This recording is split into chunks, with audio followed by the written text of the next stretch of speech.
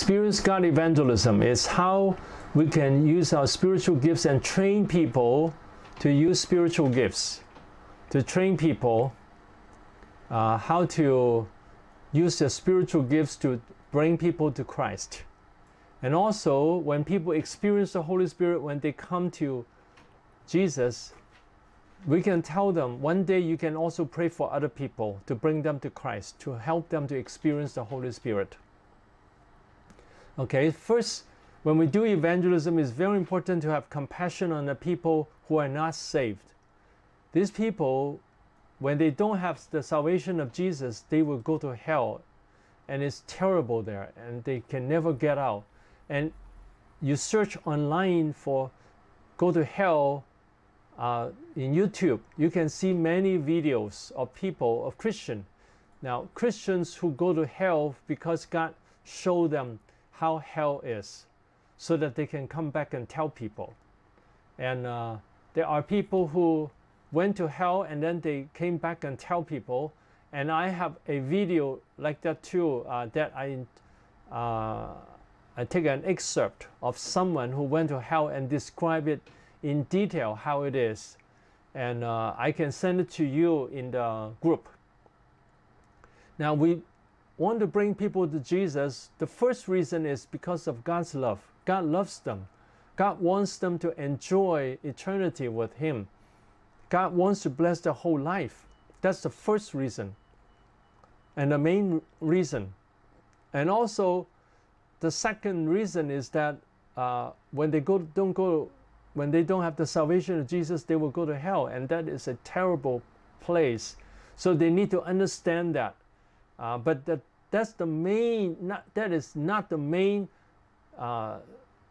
thrust when we tell people about Jesus. We don't first tell them that if you don't believe in Jesus, you go to hell. We tell them there is a God who loves you very much, and you can enjoy Him forever, and you can enjoy Him now, and He can bless your whole life, and He can bless your marriage, your family, and He can give you peace and joy and love, and provide for your needs. He can bless you in every way. So there are all reasons that we should believe in Jesus. So we want to have compassion on people. Matthew 9:13. But go and learn what this means. I desire mercy and not sacrifice.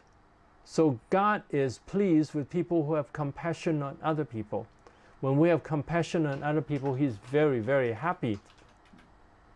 And 2 Peter 3:9. God is not willing that any should perish, but that all should come to repentance. God doesn't want anyone to perish. He wants everyone to come to repentance and have eternal life. And heaven is perfect. Revelation 21:4. And God will wipe away every tear from their eyes. There shall be no more death, nor sorrow, nor crying. There shall be no more pain, for the former things have passed away. So in heaven, there is no more tear, no more death, no more sorrow, no more crying, and no more pain. And all the former things have passed away, and in heaven it will be total joy and love and enjoyment. It's really far beyond what we can see and experience on earth here. It's much, much better. And have compassion on people who are not saved, suffering in hell. Mark 9:48, where in hell their worm does not die and the fire is not quenched. So in hell there will be worms that bite people, and there will be fire that is not quenched. And these worms do not die, and they are there forever. And the fire is not quenched, it's forever. So there is eternal punishment and separation from God.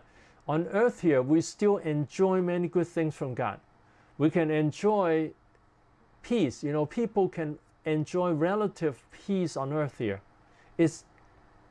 It can be peaceful here, especially when we walk, in nature, when we walk in the forest or go to the beach, we can experience peace there.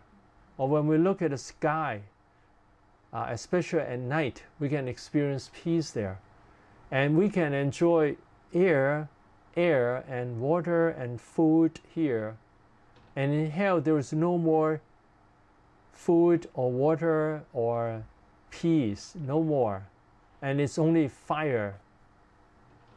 And eternal punishment or eternal life, there are only two choices. Matthew 25:46, and these will go away into everlasting punishment, but the righteous into eternal life. So it's either everlasting punishment or eternal life. And everlasting punishment is always punishment only. And God and other people sow and we reap. John 4:37. For in this the saying is true, one sows and another reaps. I send you to reap that for which you have not labored. Others have labored, and you have entered into the labors. Now, what does that mean? This actually, now this is a saying that, one sows and another reaps. That's a saying at that time. And in evangelism, that is true for us. Jesus sent us to reap that for which we have not labored. We have not changed the people's heart. We have not changed the eternal heart of people and convert them. It's God who convert them. So it's others actually represent God. God has labored. God and the Holy Spirit has labored and changed their hearts. And we have entered into the labors and reaped the harvest. So it's God who works in the heart of people, and then we just tell them about Jesus and pray for them, and then they can come to Jesus. Of course, it's not easy, because there are many people who are very stubborn and they don't want to believe in Jesus. Many people reject God, but still there are many who believes, and these are the people that we bring to Christ. We tell them about Jesus, and then God can help them experience God. Okay, the process of experience God evangelism, how can we do it? First, we converse with the person and listen and respond to their feelings and needs. So we talk with them, listen to them, and respond to their feelings and their needs. They have feelings, they have needs, they are unhappy about certain things, they have certain needs. We listen to them and talk with them and care about them. And in the future sessions, we'll talk about counseling. And then we will talk about how to respond to people's feelings. And then share how we or someone else has similar problems and experience help from God. So I hope we all have experienced God in some way. That when we pray, we can experience peace and joy and love.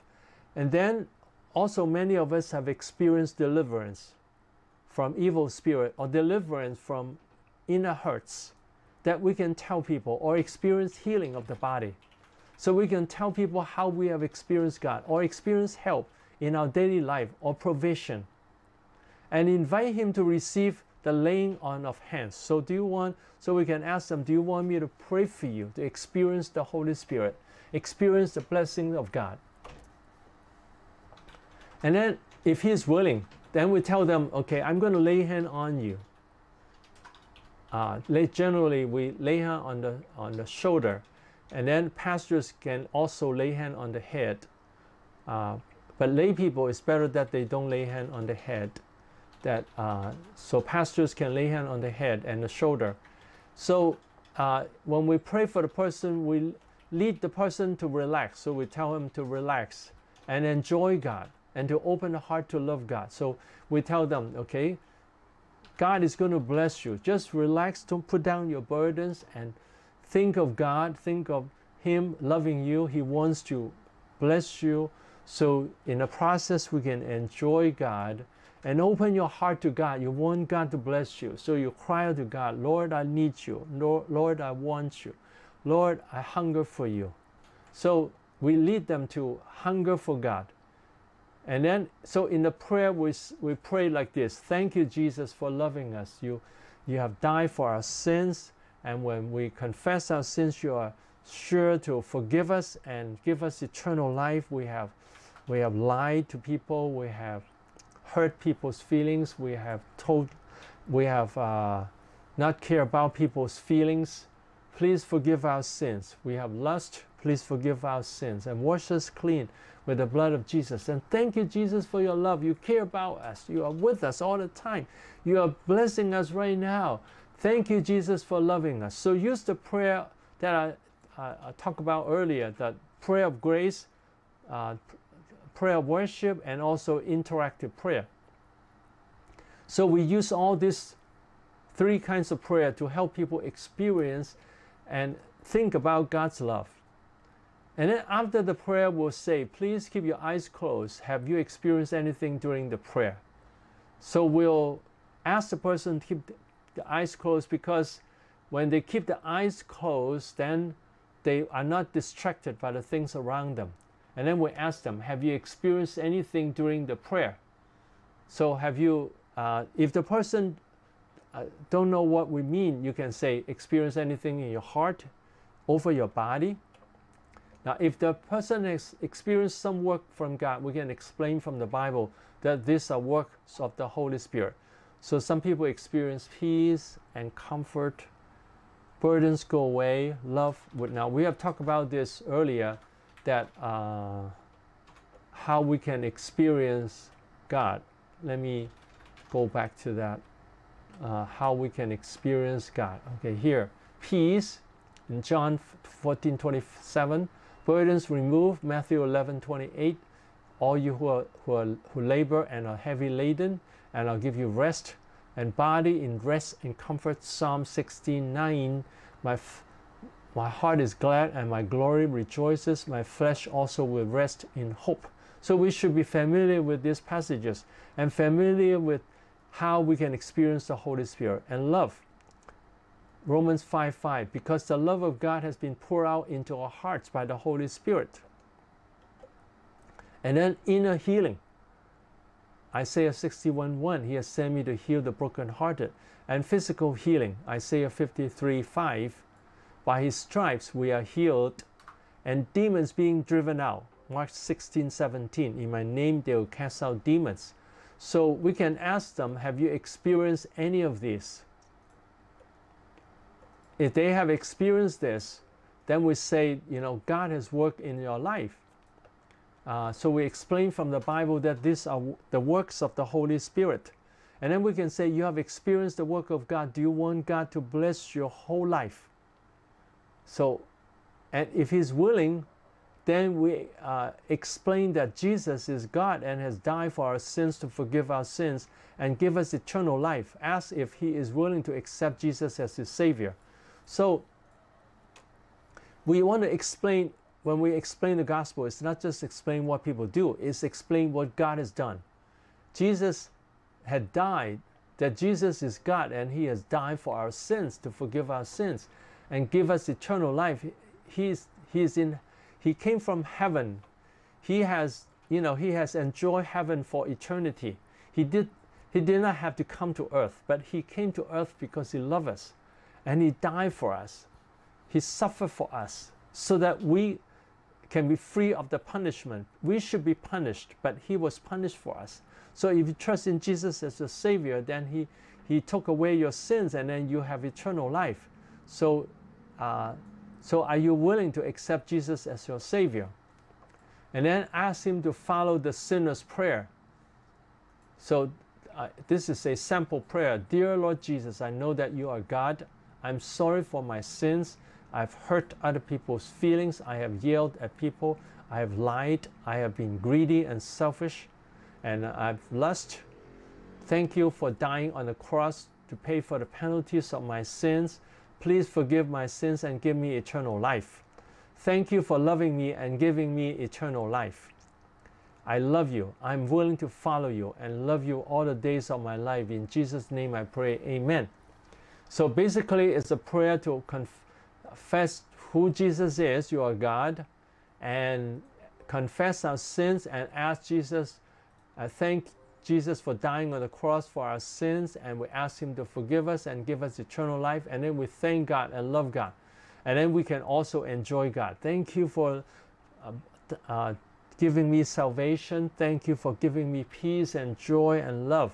So we can ask people, have they experienced the peace and the burdens go away? They have. Then we say, God is so real to you. God has come to you. So the point of this evangelism is that people can experience the presence of God. So we have to practice this in a church. We practice praying for each other, praying when people have taken care of their sins and evil spirit and the problems in life, and then they can practice praying for each other.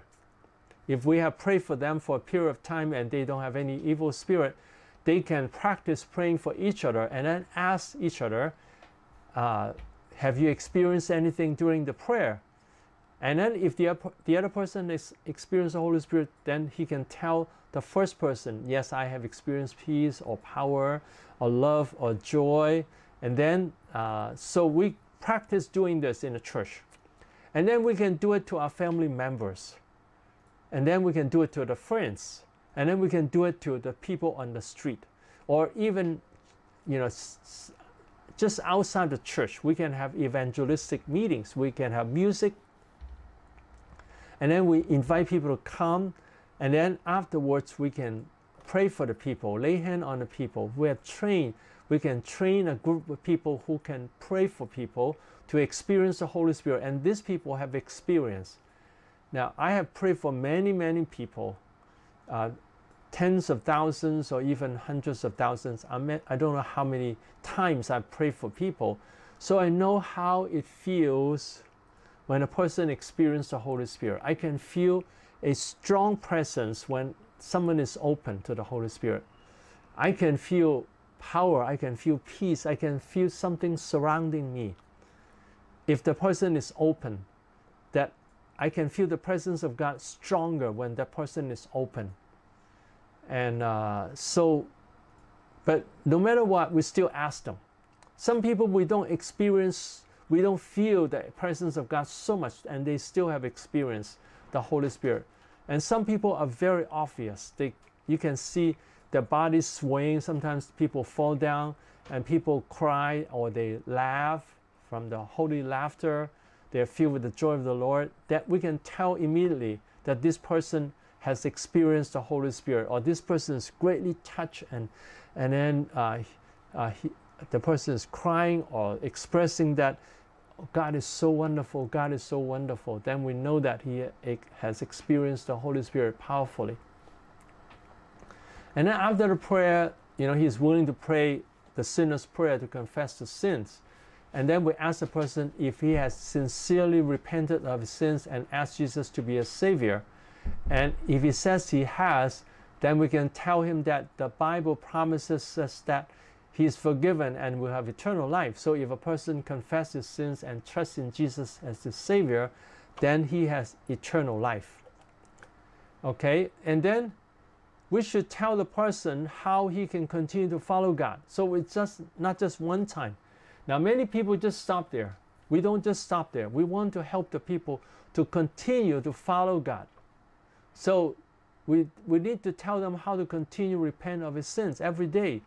When we are angry with people, when we have sinful thoughts, when we have lust, when we have impatience with people, when we yell at people, when we tell lies, immediately we know that we have sinned. Or when we don't have a close relationship with God, that is already a sin.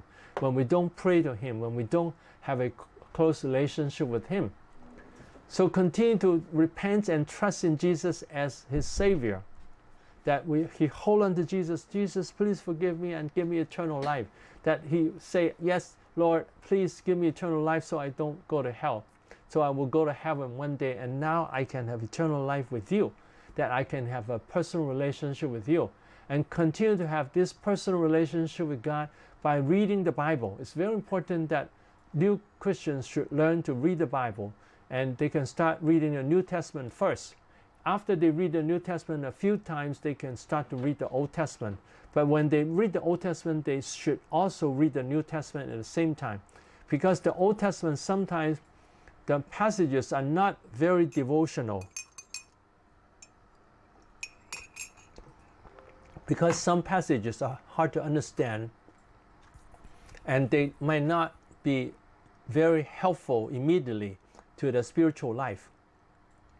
But in the New Testament, generally, the passages are more devotional, can help spiritual life directly.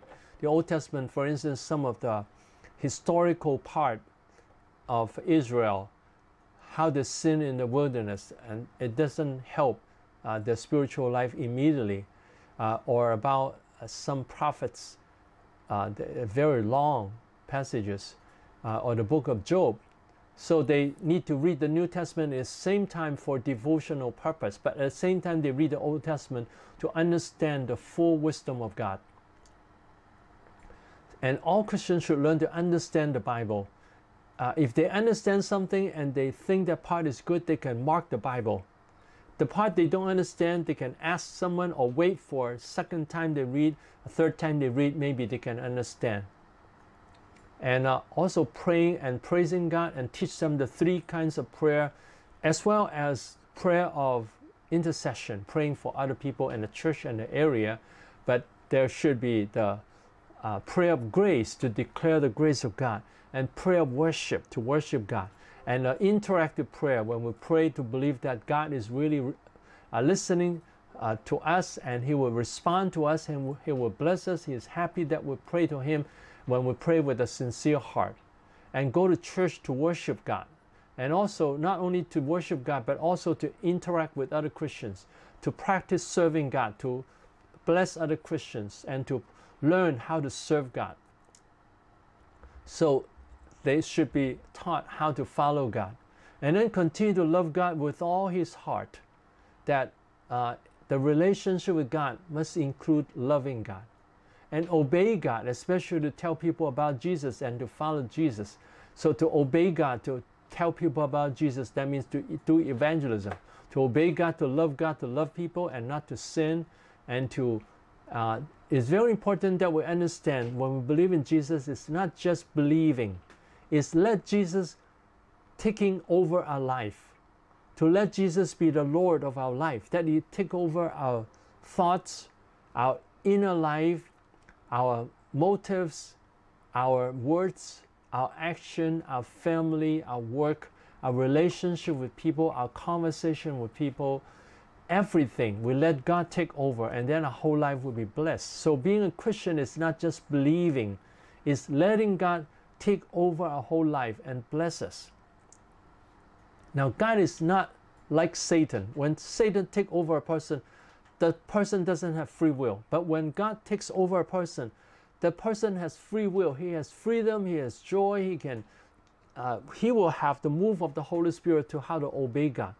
Now, he also will have the sinful nature. But when he notices the action of the sinful nature, the thoughts of the sinful nature, he should repent. For instance, he might want to be angry with someone. He might want to have lust, might want to say negative words. And then he should immediately notice that and then ask God to forgive him. So we do have this new nature and the sinful nature. The more a person loves God and follow God and obey God, the more his new nature will be stronger. And the more the person immerses himself in sins. There are people who go to church and they immerse themselves in sins, in anger, in lust, in greed. And they just think about women. They just think about sex. And what happened is the mind is filled with lust and sins. And then they will have problems. This new nature will be very, very weak. These Christians will oppose many words of God, and it's easy for them to fall away from God. So it's very important for us to tell them to obey God and let God be the Lord. And obeying God is not just doing, but a relationship with God. Let God change him. It's very important. It's the relationship with God. Living in God's love and peace and joy. Now, when people live in love, the love of God and the joy of the Lord, when people live in that, then his whole life will be always filled with joy and peace and motivation. But if a person just, they live in the law, I have to pray, I have to obey God.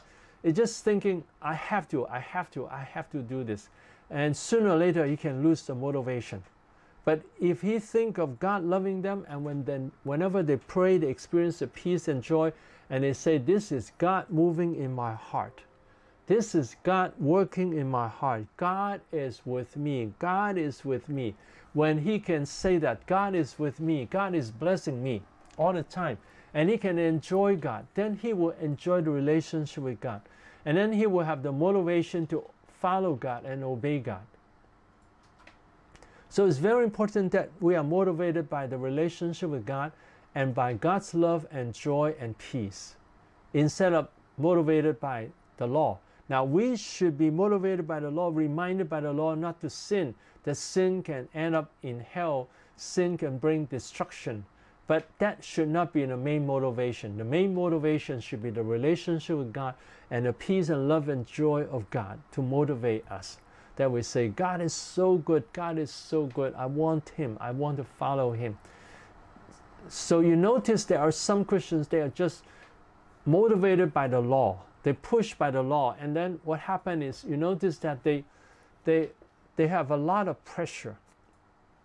They don't believe that God is in control of everything. They don't think that God is in control of the world, of our provision, of the work of the church. They don't think that God is in control of those things. They think that it's human's work. It's human. They think it's human, our work, but it's God's work. God changing the people. So we should live in the love of God and motivated by the love of God to be changed by God.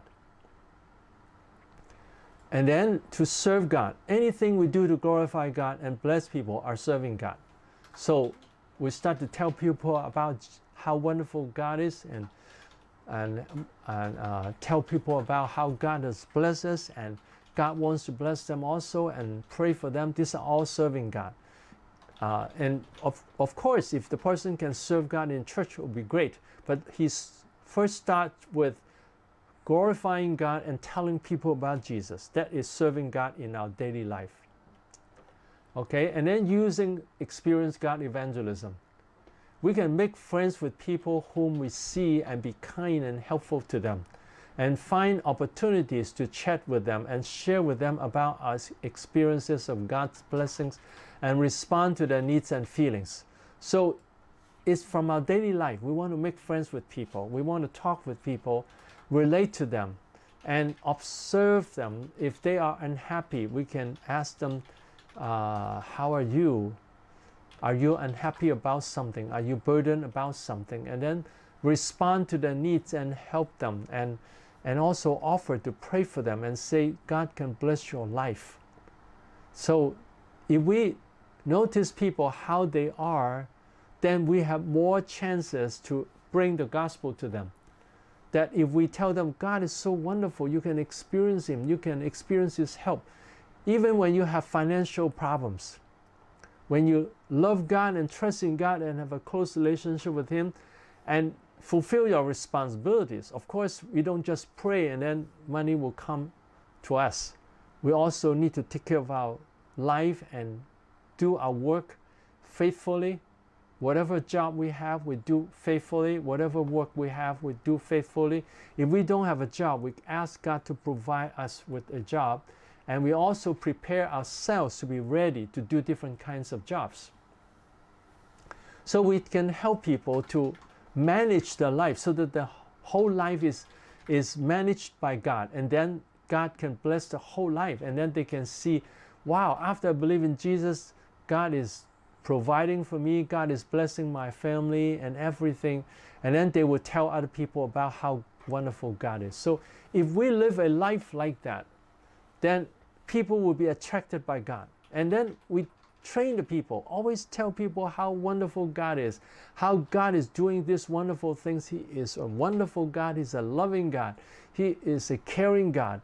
And the more we experience him, the more we want to tell people about Jesus. So I hope we all live a life like that. And then people will be attracted by us. And the church We'll be full of joyful people, full of people who are energetic and who wants to tell people about Jesus. And then we also teach people how to manage the negative emotions. If there are problems at home, how not to be affected by the problems at home and love the people in the family.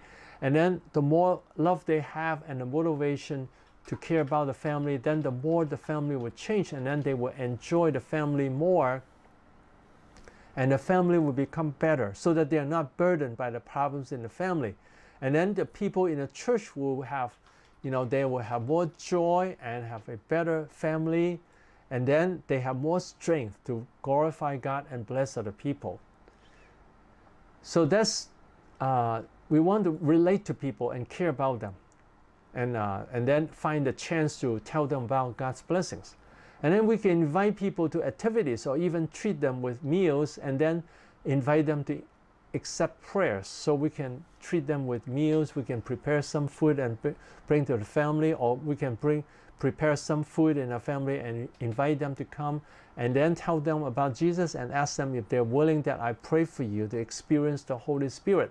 So we can invite people to activities, and then the church can plan activities, maybe in front of the church, that we can have music and then invite people when they come by, and then we can tell them about Jesus and pray for them, and then bring them to Jesus. So we can have this outreach regularly in a church. And then we want to train people who can pray for others. The training should include, so when we train people to pray for other people, first they build up a strong relationship with God and strong anointing in the Holy Spirit. So they would learn to build up a strong relationship with God, to trust in God, that God loves them when God loves everyone. And when they come to God, they pray to God, God is very happy. Now many people they worry about the relationship with God, because they don't understand God. They think it's very hard to have a close relationship with God. They say, I have sins, I have weaknesses, I don't pray enough, and therefore my relationship with God is not so good. But actually, it's not hard. It's not hard to have a close relationship with God. So I hope you remember this, how to have how to understand that it's not hard to have a close relationship with God. First, when we repent, now first is God loving us. God loves us all the time. And then when we repent, God is very happy. The Bible says that the whole heaven will rejoice over us when we repent. And then when we trust in Jesus, Jesus is for sure happy. If we repent, He's happy. Then when we trust in Jesus, He is very happy. And then when we pray to Him, then He will also come to us. When we dwell in Him, He will dwell in us. And then He always comes to us, and then we'll bear fruit. And then when we love Him, He'll prepare for us things we cannot imagine. Eyes have not seen, ears have not heard, and the human mind cannot think of. He will prepare for us we can never imagine. So God is so easy to relate to when we love Him. Now, when we cannot love Him much, we'll say, Lord, help me how to love you. Now, to love Him is very simple. To appreciate Him. Appreciate the food He gave us. Appreciate our body. Appreciate the nature. Appreciate the salvation. Appreciate the work of the Holy Spirit moving in our heart to repentance and to trust in Jesus and obey Jesus. Thank you for this. Thank you, thank you, thank you, Jesus. So when we see that God is loving us all the time, then we love Him. Whenever we love Him, He is very happy. So it's not hard. Now, people may say my love for God is very small, very little love. It doesn't matter. When you start to love Him, He's happy. And then you will love Him more. He's more happy, more pleased with you. But if you just start just a little love, you just say, thank you, Jesus. I really sincerely thank you. Then already God is very happy. So it's not hard to please God, not hard to have a close relationship with Him. Now, of course, to have a deep relationship, very strong relationship, sometimes it takes time. Sometimes it takes time to have a close relationship. And when we haven't come to that point, it doesn't matter. We start to repent and love God and obey Him. and pray to Him, He is already very happy. And that's why Jesus said, when you give a cup of cold water to a little one, you'll by no means lose your reward. So it's not only when you can do a great thing for God. Even when you give a cup of water to someone because he's a Christian, or because you want to bring the person to Jesus, to believe in Jesus, already God will reward you. So that shows that God is happy with every little thing we do. So if God is happy with every little thing I do, when I do more, He's more happy, He's more pleased with me, and He'll bless my whole life. And He first loves us. Even when I'm not perfect, I cannot do much. Even when I do little, He still likes me, He's pleased with me, and He wants to bless me. So it's not hard to build a strong relationship with God. So that's very important, that we first believe that, and we first have this close relationship with God, that all the time we say, I'm enjoying God. To believe that we are enjoying God. But many people live in the law. They will say, oh, I still have sins, I still tell lies, I still get angry. Now when we do those things, we just repent. Lord, help me, help me, help me. We ask God to help me, not to be angry, not to have lust, and to honor, respect each person, not to look at a person of the opposite sex as a sex object, but to respect the person. Then we'll have, we'll take care of the lust. And whenever we have any lust, we'll say, God, please forgive me and take away the lust. And I don't want to think about women. I don't want to think about sex. Then when we are trying that, God is already very happy. God doesn't wait until we're perfect before He is happy. When we start to change, when we want to change, He's already very happy. So when we have sins, we don't have to be burdened by the sins. We can say, I'm improving, and God is very happy. I'm trusting in God, God is very happy. So the concentration is always in God. You notice my teaching. I thank God for this teaching. It's from the Bible. The Bible always talks about God. It's only when people sometimes they're under law, they always talk about what you do. Now I tell you what to do also. But I first talk about God. And tell people it's not hard to follow God and obey God. It's not hard at all, because God is happy with every little thing we do for Him. So we want to build up a strong relationship with God and a strong anointing of the Holy Spirit. When we love God, when we honor God, we like God, then the anointing of God will be strong upon us. We spend more time praying. And you can see that in the videos I just sent in the groups, you can see that how the people experience the Holy Spirit. So it's something we can train the people, train a group of people, that they learn to pray for people. They pray a lot. There are people, especially, they have more time. They pray a lot. And then they pray for people. And then these people can be trained to do evangelism. And it can bring revival to churches. Now, many people say, my members don't love God. Now, when we have a life of loving God, when we tell people how easy it is to love God, because God is so lovely. And when we love God, He's very happy. Even when we just have a little love for God, God is very happy. Then people would have less pressure. Then they will say, oh, I did love God and God is happy already. So we tell people, even if they do love God a little bit, God is already very happy. Then they don't have pressure. They don't feel pressed to love God. They feel they want to love God. I use an illustration. When someone just falls in love, generally he doesn't have much pressure. He will enjoy the time with his girlfriend or boyfriend. It's her boyfriend or his girlfriend. Okay, it's very, for sure it has to be opposite sex. When people falls in love, then it's very natural that this person is attracted by the other person. He likes to spend time with the person and likes to talk with the other person. Now, but sometimes people cannot keep the relationship, and then after marriage they start to be annoyed by the spouse, and then they don't have interest. Now, for us, the motivation, I hope that you will enjoy God like someone who falls in love with someone. That we falls in love with God. God, you're so wonderful, you're so wonderful. And then we keep that relationship. Now, many people, after they get married, because they see the other person faults, then they start to criticize the other person, and then it hurts the relationship. Instead of criticizing what the other person cannot do or what they do, what we do is to guide them and tell them, I will be very happy when you can do this. Oh, you do this for me, I'm very happy and I need your help. Please do it together with me. So we can guide them. And whenever they help, and then they will say, I'm so happy. And I'm happy to talk with you. I'm happy to listen to you. I want to know more about you.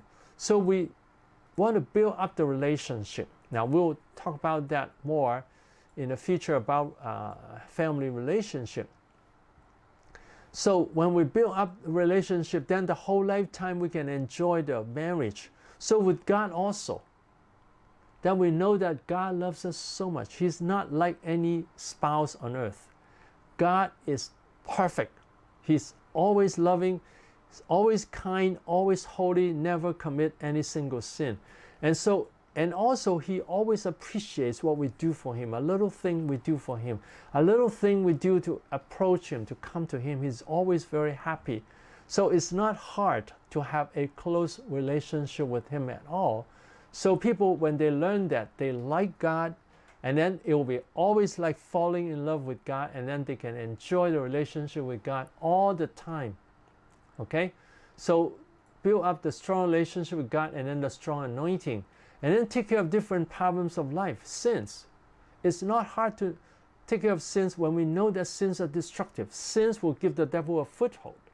Sins will let the devil come in to steal our family, steal our peace, our joy, and love, and our ministry, and our reputation, everything we have, and the money we have, everything we have. Sins can destroy, Satan can destroy. So when we know that it's very destructive, whenever we have sinful thought, we say, I don't want to sin. Even when the other person sinned first, when the other person yells at us, we say, it is his problem. It doesn't matter if he yells at me, if I don't take it seriously, I don't lose anything. If he yells at me, if it is my fault, I'll admit my fault and apologize to him. If it's not my fault, I still say, okay, I hear you. I want to build up a good relationship with you. What can I do to make the relationship better? What can we do? And I'll be very happy if we can talk peacefully and try to build a close relationship. So this is a peaceful way to handle problems instead of having anger and yelling at the other person. Or lust. We know that when we have lust, then God is not pleased with us, and we will not have a good marriage. But if we take care of our lust and honor people and love people, and God will provide for us the best spouse, and then we can enjoy the relationship in a marriage. And then we won't have lust, that we have this wife or husband that we can enjoy. And greed, we don't need to greed for things because God will give us the best. And negative thinking and emotions, people say, oh, things are difficult, it's hard, life is difficult, it's no use, I'm pessimistic, I cannot do anything. Many people are pessimistic and they always look at the negative sides of things. But when we have God, God will bless us. When we seek first the kingdom of God and His righteousness, and when we love Him, He will give us everything. So we can be very positive. We can be positive about everything. Even when there are difficulties, God will always have a way to overcome it. This difficulty seems to be very high in our eyes, but in God's eyes is very low. So I use an illustration. To walk over a desert is very difficult, but to fly over a desert is very easy. So with God, we can say, God, you have a way to help me overcome the problem. Actually, God is in control of everything. If we trust God and obey God and love Him and let Him take care of our problems and submit to Him, He will help us overcome a problem like flying over it. And then we just trust in God and we are kind to the other person, we're nice to the other person, then we won't have negative thinking, and we won't be worrying. Or influence from people. If they have problems, it's their problem. I don't have to carry their anger. I don't have to carry their worry. I will tell them God loves them, God cares about them, and I pray for them for peace, and I try to be peaceful with them, and I guide them to have a relationship, good relationship with us and with other people. And marriage, how to honor our spouse and respect our spouse and really treasure our spouse. Now, I treasure my wife very much. It's wonderful to have my wonderful wife, and it's wonderful to have her, and I treasure her. I don't want her to feel unhappy at all. I want her to enjoy our relationship. I want her to enjoy our marriage all the time. So I don't want to cause her to feel to be unhappy at all. If I have done anything bad that doesn't make her feel happy, I'll say sorry, and I will pay attention. I'll try to listen to her and respond to her. But many husbands are impatient with the wife. They say, my wife requests a lot, she wants a lot. And then we listen to her. Listen to her. What does she want? What does she worry about? And now, very often, because wives want the husband to listen to her and talk with her and communicate. But many husbands doesn't want to do it because they're not used to doing it. We want to listen to her and care about her, and when we cannot understand her, we can tell her, I cannot understand you. Please tell me your feelings very clearly. Please help me to understand you. Then the wife generally would be happy to tell you.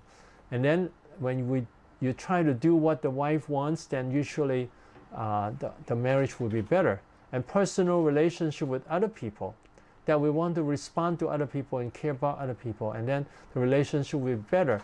And also take care of evil spirit. If a person has evil spirit, then he build up the strong relationship with God and take care of different problems, and then in Jesus' name he can cast out the evil spirit, and when he loves God more, then he will be filled with the Holy Spirit and the evil spirit will go away. So these are ways how to prepare, train people who can pray for other people. First, build up strong relationship with God and a strong anointing with the Holy Spirit. And you can feel the anointing. You can feel the anointing when two persons come together and pray for each other. You can feel a power in between us. You can feel a power pushing you.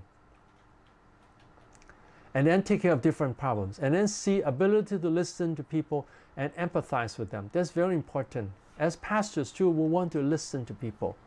Now some people think if I listen to them, then I have to obey them. We don't have to obey them, but we want to respond to people's needs.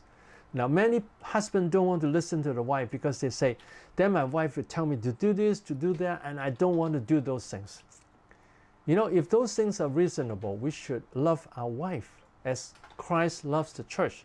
So we should respond to her. If it's not reasonable, we'll talk with her and find out, what is best for them.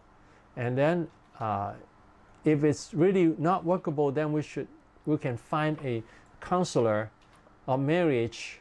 And then if you have questions about that, you can send the questions to me and I can respond to you. So we need to learn to listen to people and care about people. Then we have better relationships. So people who pray for people who serve God, need to learn to listen to people. Need to listen to their spouse and the family members, listen to the friends, listen to the brothers and sisters in church, in Christ, and care about people and respond to people. This I will talk more in the counseling part. This is very important. There are people who pray a lot. They pray a lot. But their relationship with people is very weak because they don't listen to people. They don't care about people. They just command the wife to do things. They just command the wife to submit to him. The Bible does say the wife submit to your husband, but it doesn't tell the husband to command your wife to submit to you. The Bible tells the husband to love the wife as Christ has loved the church. So when we love the wife, then the wife will be happy to submit to the husband. So this all work together. It's not a one-way communication. It's not just commanding. So we want to be able to listen to people and empathize with people and listen to their feelings, or they feel unhappy, and I can tell them, yes, I heard that you are unhappy. I know it's not easy for you. It must give you pressure. I know that you're not feeling happy about it. Tell me more about it. So we can say what they just said, or we can ask them, are you feeling unhappy? Are you feeling pressured? Are you worrying? So we can ask them and let them explain to us. And we try to understand. First, we can practice with our spouse or with the brother and sister in the church to listen to them. See if we can understand the other person. And if and then we ask the person, did I respond to you well? So this is something we can practice. Let one person describe to us what he's experiencing, what are his problems, what are his feelings. And then we respond to the person. Respond to the feelings only, not to teach. It's very important not to teach. To respond. For instance, if you are hurt by someone, and you are painful, and you tell someone, oh, someone just hurt me, someone just hit me. And then the person will say, well, you shouldn't have done that. You shouldn't have given that person a chance. You shouldn't have, you didn't protect yourself, that's why he beat you. Or you said something wrong, that's why he beat you. So that is teaching. Now, when you have been hurt by someone, beaten by someone, do you want someone to teach you? Or do you want someone to say, oh, it must hurt now that the person beat you so seriously. I'm sorry to hear this. What can I do? How can I fix your wound? So that's caring, right? Listening. You want people to listen to your hurts. Or if someone who just have a fight with a spouse and come to you, and then you say, you should have loved him or her more. You shouldn't have fight with her. But that person has just been hurt by the other person. And then we can say, now we don't have to say the other person is terrible. We don't have to say that. We just say, I know that you have a problem in your marriage and now you're feeling unhappy. We just empathize with their feeling. I know you are unhappy. I know that you feel pressure. You feel unhappy. You feel it's difficult. You think marriage can be difficult. I know that for now, that it makes you feel unhappy. So we empathize with them, and then we gradually guide them. Now this we'll do in counseling, how to guide them to build up a stronger relationship with the spouse. So we need to learn to listen to people so that they're not just preaching to people. Now some people doing evangelism is just preaching. They don't listen to the other person. We want to listen and understand how they are, what they are worrying about, what they are thinking. Even when people are worshiping some idols, we want to listen to them. Why do you want to worship those idols? Do the idols help you? Do you feel peaceful when you worship these idols? Do you feel love and joy and blessings? Are they helping you? So we can ask them questions to understand them and to respond to the situation. Okay, and the ability not to give pressure to people, but to care for them.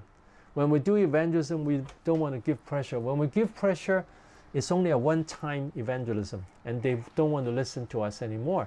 But if we listen to them and care for them, and we say, oh, I know that you are facing difficulties, I know that it's not easy for you, then they are open to us. And then we say, we pray for you. There is soft evangelism. It's meeting their needs first. I can pray for your needs. Or we can say, I'll pray for your needs first. And then next step is, I pray for you to overcome your problems and to face your needs. So first, I say, can I pray for your needs? And then we pray for their needs. That's softer evangelism. Bringing the person the first step to try to trust in Jesus. And then the next step is, can I pray for you to experience the help from God, to lay hand on the person? So it's, and then if the person experiences the Holy Spirit but doesn't want to believe in Jesus, we don't want to pressure them. We can still keep praying for them next time, and eventually we can bring the person to Jesus.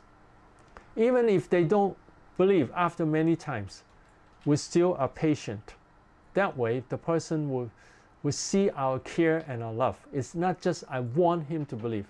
It's I care for him, so I want him to believe.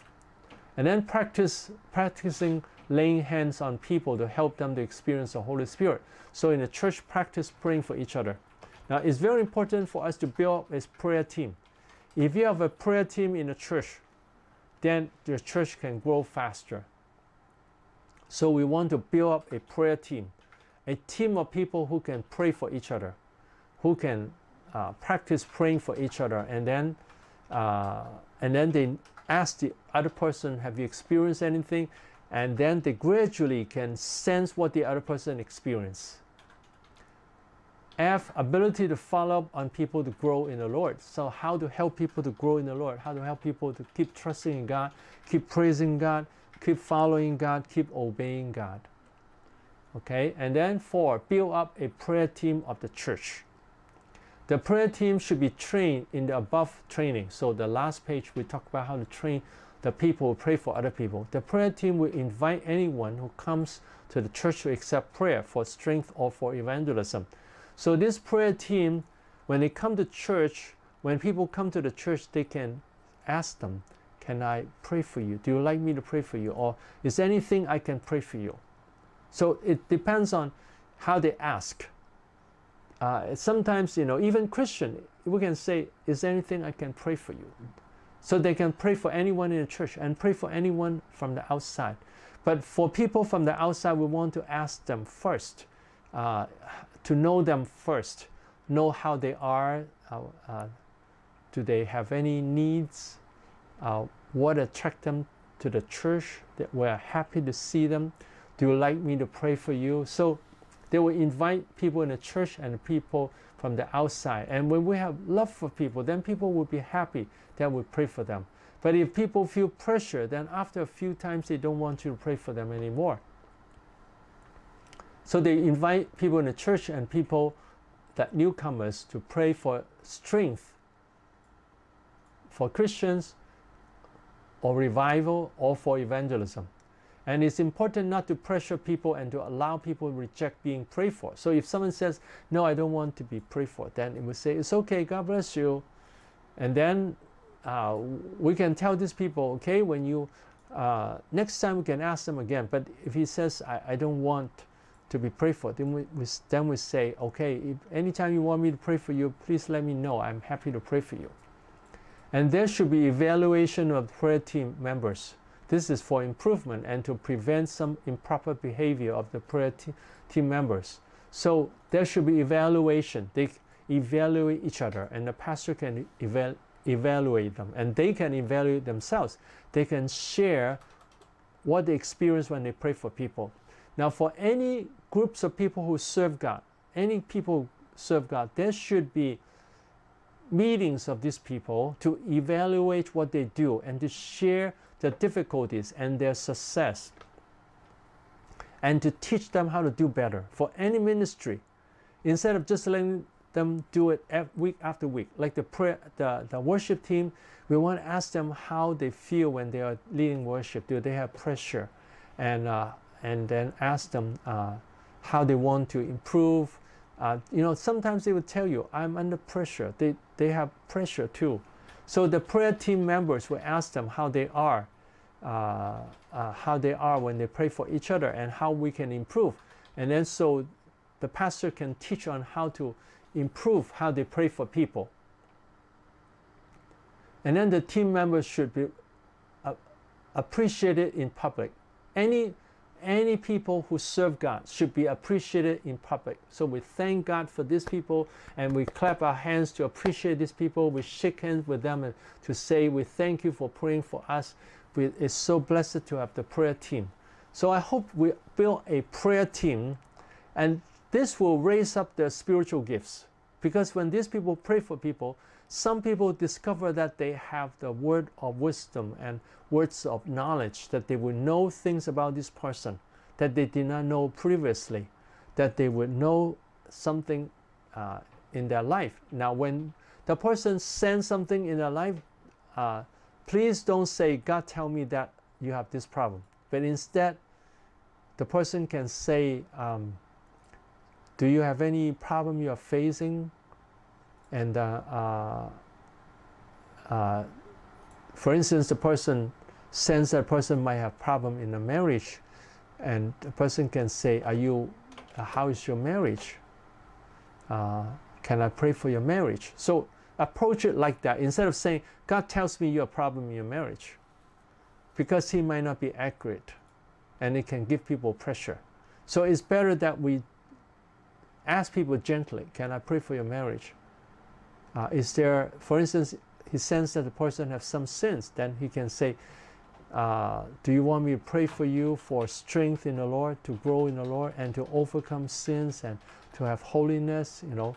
And then the person said yes, and then we say, okay, what can I pray for specifically? So we should learn how to, how to understand people's needs, and to approach them in a way that is caring, not giving them pressure. They feel loved. That's how we grow in praying for people, and these people should be appreciated. We appreciate them. Okay? So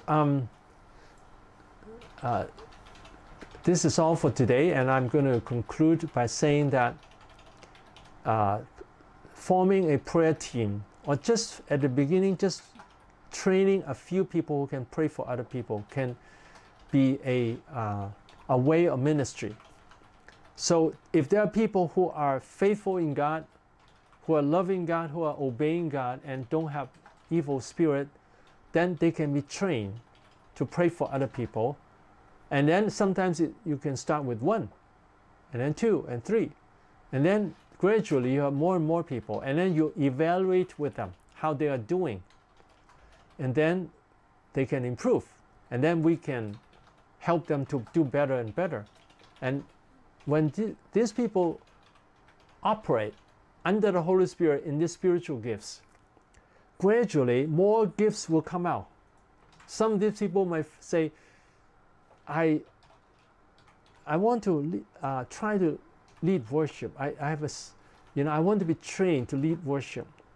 Or they want to say, I want to be trained to how to share the gospel, how to share my personal experiences, how to also maybe even how to preach the word of God, how to explain the Bible passages to people. So these people, when they serve God, when they start to serve God, they will notice that they have strengths in certain area. Sometimes strengths in evangelism, in helping people spiritually, in teaching, in preaching, in leading worship, in praying for people, in administration, in helping the church to grow, in finding direction for the church. And all this will bring strong spiritual gifts to the church, and will bring growth in the church. Now, you might say, I don't have people like that in the church. Well, then we start with first building up the spiritual life. They like God. They enjoy God. They appreciate God. And they experience God all the time. So now I pray for my people all the time. We want to pray for people all the time to help them to raise up the spiritual life, to strengthen the spiritual life, to help them to experience the Holy Spirit more, so they grow more and more. So they start to grow from, being a weak Christian to a stronger Christian, and then a Christian who is motivated to serve God. And then we train them gradually, one by one, to pay attention to each person, to see that each person is very precious, to train them. Now, sometimes even children can be trained. Some children are very responsive to the gospel, to praying. And then you can say, you can pray for your friend and train them. Children can serve God also. Children can also have strong anointing of God. So I hope that you'll find people who are willing to serve God in your church, who love God, who appreciate God, who are motivated by God's love. And then you can train them, and then these people can serve God. Okay? So God used you to raise up the spiritual life in your church. And if you have questions, please send it to me.